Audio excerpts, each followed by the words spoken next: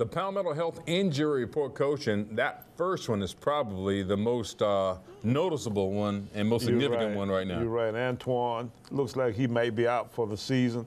I was telling one of my friends last night that our tight end had an ankle injury, and he said, well, y'all don't throw the ball to the tight end anyway. But I said, well, we're using the block at least. But he's a big guy for us in our scheme, and you got to set the edge for that guy. And you see Roy Yard, Javard Nathan. I think all those guys will be okay, but the big one is our tight end. Of course, Antoine Garr has caught several passes, by the way, this year. And we do throw the ball to our tight end occasionally. Yeah. Very much so. We'll take a time out here on the Buddy Pough Show's halftime. South Carolina State up 20-3 over the North Carolina A&T Aggies. We'll be back with Saturday's exciting second half after these messages.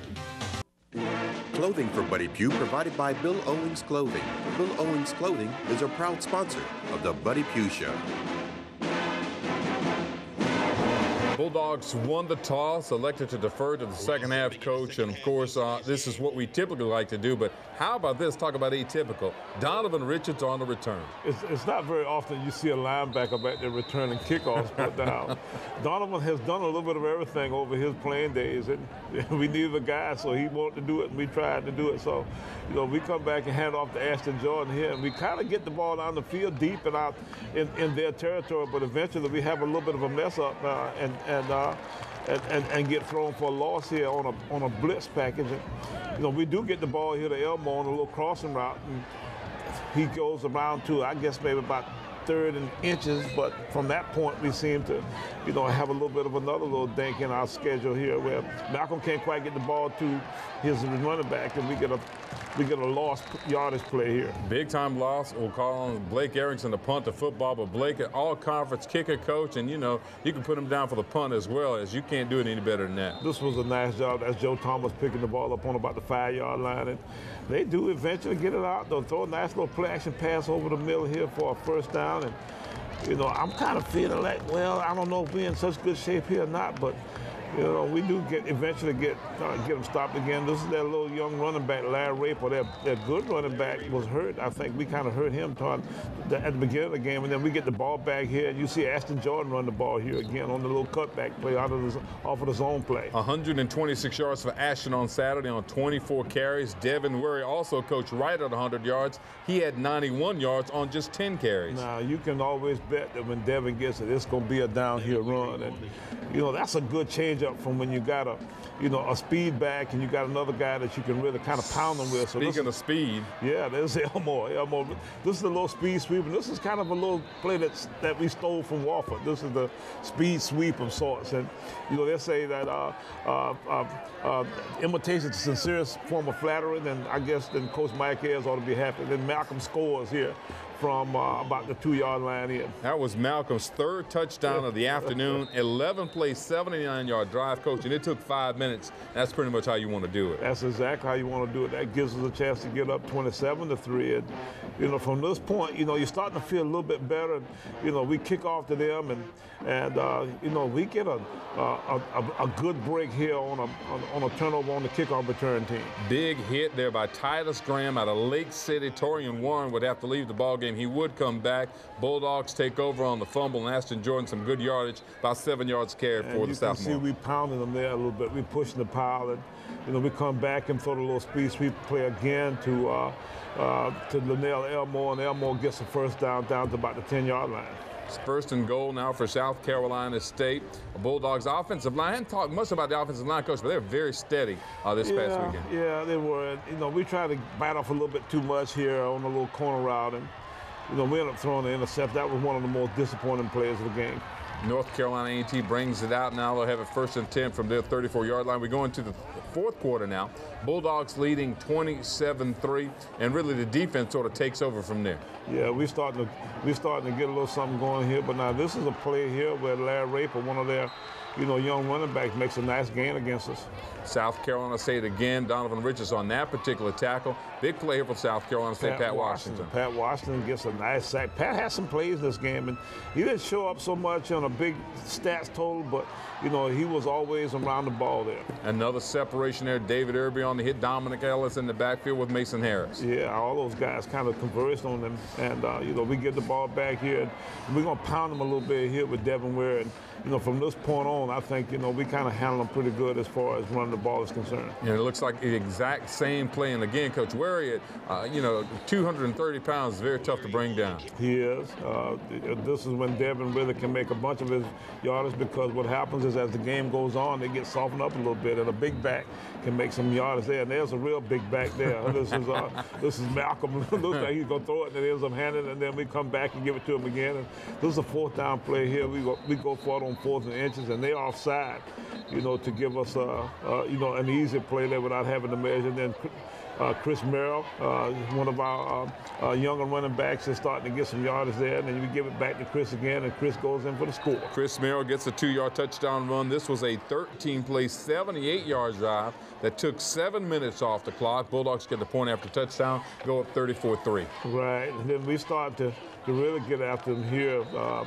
David Irby and Donovan Richards, all that crowd there. I see Malcolm Reed's involved in that play. Then David comes back here. They try to throw the naked again toward David. That was one of the things that he really, you know, could play better than a defensive end style kind of guy. And then, you know, we got a tip ball here, and Darius Drummond makes his second interception of the day. This is a good homecoming for a freshman from North Carolina, huh? Give South Carolina State some great field position, Coach. And, of course, you talk about Chris Merrill coming back in again. And Chris filled in well at Delaware State, and when given the opportunity here, second touchdown. And this is Derek Wilder in the game at quarterback getting a few snaps. So, you know, we're getting a chance to play most of our young kids. Point after touchdown makes it 41-3 now, South Carolina State. And, again, talk about big plays from the defense. This is Samaj Moody making the hit here, and then Marshall McFadden punches it out. I think Marshall knows the whole time the ball is down and tries to pick it up, but he's not a good enough athlete to pick it up, but Donovan Richards is. Donovan tried to get it in the end zone. I thought he'd gotten in, but he doesn't get in. Devin Ware gets in and gets the final nail in the coffin. 48-3, South Carolina State a winner. And again, Coach, total domination for the Bulldogs on the stat sheets. It was. We rushed the football for a good amount of yards, almost 300 yards, and threw it fairly decent, about 100 yards there, but we didn't have to throw it a bunch in the second half. The State Farm Insurance drive of the game. We go back into the second quarter, I guess it was. South Carolina State really starting to get some separation, Coach, on this drive. This was the 12-play, 61-yard drive, our first really consistent drive we had of the afternoon. It was, and we had the ball a couple times to our running backs inside, and then finally we give it to Devin Ware, and Devin gets it down close to that goal line. Oh, that is the State Farm Insurance drive of the game. We'll take a timeout here on the Buddy Pough Show. When we come back, we'll tell you what is up next for your South Carolina State Bulldogs on this edition of the Buddy Pough Show. For the next big Bulldog game, stock up on the most delicious tailgating packages around at Fats Cafe, where regulars get treated special and everyone's a regular.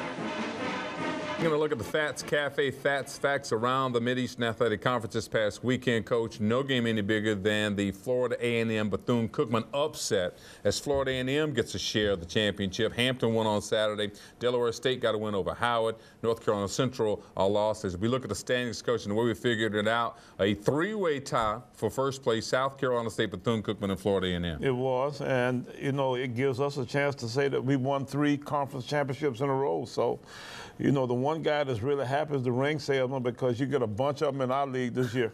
You start talking about accolades, Coach. David Irby, Defensive Player of the Year. What a year for David Irby. I think he was well deserving of that award, and David's been a solid citizen as well as, you know, a big playmaker for us for the entire time that he's been here. We talk about Irby. Josh Harrison was the Offensive Lineman of the Year. Great year for him. And Johnny Colbert, again, all conference. You're right. And Johnny was the Offensive Lineman of the Year the previous year. So those guys are good friends. So they've shared that honor 2 years now, and both guys make all conference. And to talk about the players, Leon Elmore also on the first team all conference team. Antoine Carr, first team all conference as well. Blake Erickson, first team all conference coach. And Malcolm Long, the second team all conference quarterback. Right. And we had a bunch of guys on defense to make second team all conference too. So, you know, it's a good year for our team as far as awards is concerned. Coach, as far as the team now in the playoffs, your thoughts on the playoffs of what may happen? Well, you know, we think we are in. And, you know, we are still trying to wait now to see exactly what our situation is. But, you know, it'll be announced later today. Well, Coach, we appreciate it. Another good season here. I want to thank all of our sponsors, all those Bulldog fans out there who followed us